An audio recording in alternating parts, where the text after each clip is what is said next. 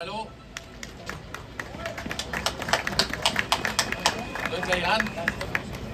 Einen schönen guten Tag von meiner Seite, auch im Namen der CDU-CSU-Fraktion.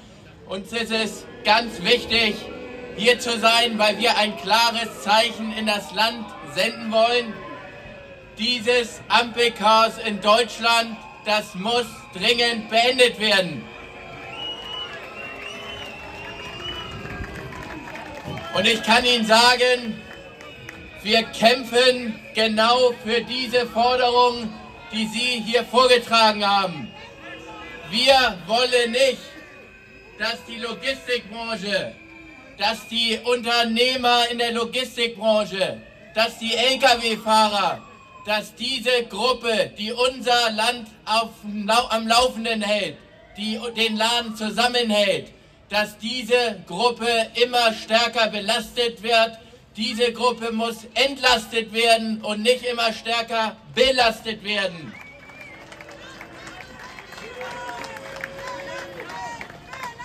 Und deswegen bin ich auch mit vielen Kollegen hier, der Chris Schulenburg beispielsweise extra aus Sachsen-Anhalt angereist, viele andere Kollegen auch aus den Bundesländern, um ein Zeichen zu setzen. Auch ein Zeichen, dass weniger der Staat entscheiden soll und mehr die Unternehmer und mehr die Lkw-Fahrer und die Leute, die wissen, was Sache ist.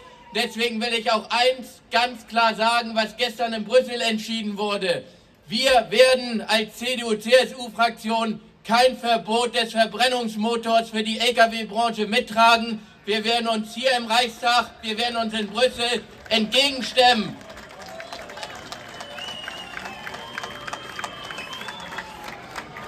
Und wenn grüne Ideologen dafür sorgen, dass nur noch die Batterie zum Einsatz kommt, dann zeigen wir diesen Ideologen die rote Karte. Da können Sie sich drauf verlassen. Da werden wir ab heute, da werden wir in den nächsten Monaten kämpfen, dass es Technologieoffenheit gibt und kein Verbot des Verbrennungsmotors.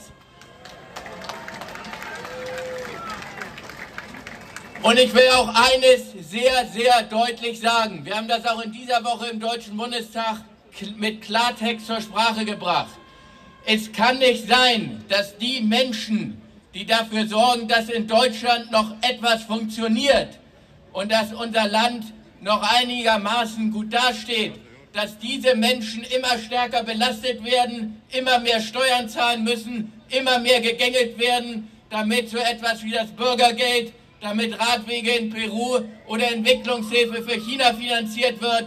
Dieser Irrweg muss beendet werden. Die Menschen, die das Land am Laufen halten, die Lkw-Fahrer, die Unternehmer und viele andere, die müssen endlich in den Fokus der Politik gerückt werden. Die Ampelkoalition muss endlich für diese Gruppen was tun und nicht etwas für Leute, die sich übers Bürgergeld ausruhen.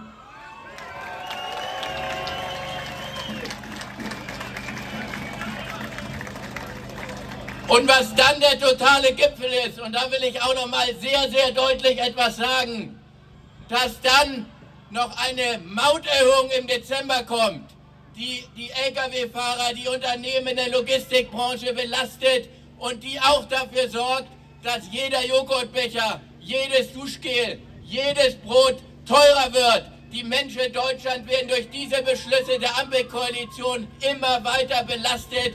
Und versprochene Entlastung gibt es nicht. Und deswegen auch eine Sache ganz klar, die wir hier auch zur Abstimmung stellen. Es darf keine Mauterhöhung geben. Diese Mauterhöhung vom Dezember muss umgehend zurückgenommen werden.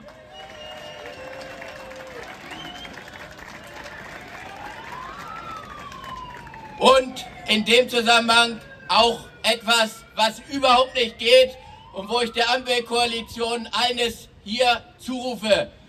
Wenn Sie mit Ihren Gebühren und Ihren Steuern was für unsere Gesellschaft zahlen, dann kann es nicht sein, dass diese Gelder nicht in die Straße fließen und dass damit nicht Autobahnen, dass damit nicht Brücken, dass damit marode Straßen wieder saniert werden oder neue Autobahnen gebaut werden.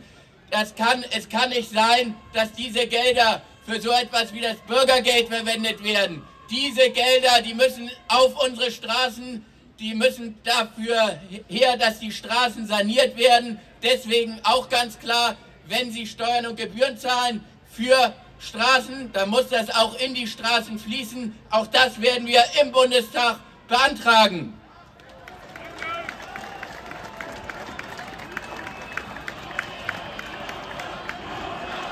Und dann ist mir noch eines sehr wichtig.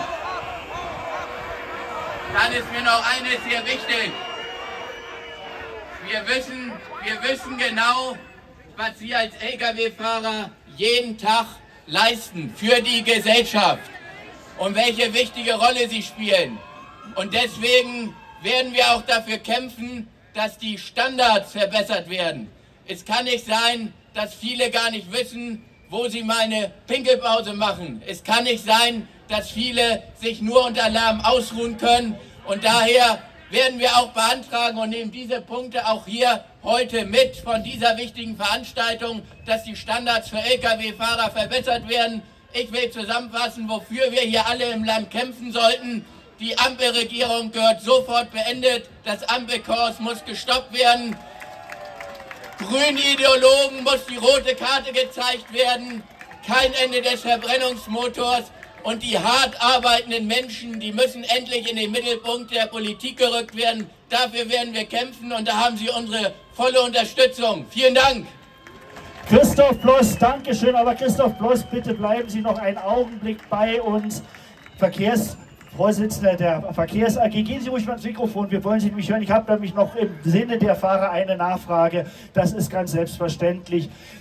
Was tun Sie als Unions-Bundestagsfraktion, damit diese Lkw-Maut wieder zurückgenommen wird? Kann man dagegen noch was tun? Gibt es da noch Hoffnung? Kann ich gern was sagen, wir haben von Anfang an dafür gekämpft. Wir hatten mehrere Anträge gestellt im Bundestag im Dezember, im November, dass diese Lkw-Maut so nicht kommt. Und wir haben eines gesagt, weil wir jetzt ja schon die Folgen sehen. Alles wird teurer und einige Unternehmen wissen gar nicht mehr, wie sie überleben sollen. Und deswegen, die Ampelkoalition hat das abgelehnt. Aber wir werden an diesem Thema dranbleiben und wir werden auch in den nächsten Wochen im Bundestag deutlich machen und beantragen, diese Lkw-Mauterhöhung vom Dezember, die muss zurückgenommen werden. Ansonsten legt man die Axt an das Fundament der Logistikbranche und man macht wichtige Gruppen, wichtige Unternehmen kaputt, vernichtet Arbeitsplätze. Deswegen kann ich Ihnen eines hier zusagen, wir werden an diesem Thema weiter dranbleiben und ich hoffe, dass heute von dieser Veranstaltung ein Signal ausgeht, dass die Ampelkoalition endlich zur Vernunft kommt. Christoph Ploß, Sie bekommen gleich noch einen Forderungskatalog, da ist schon der Daniel, ein Forderungskatalog überreicht vom BLV Pro und dann geht es gleich ins Bayerische. Herr Ploß, ich hoffe, wir kommen darauf zurück, das wissen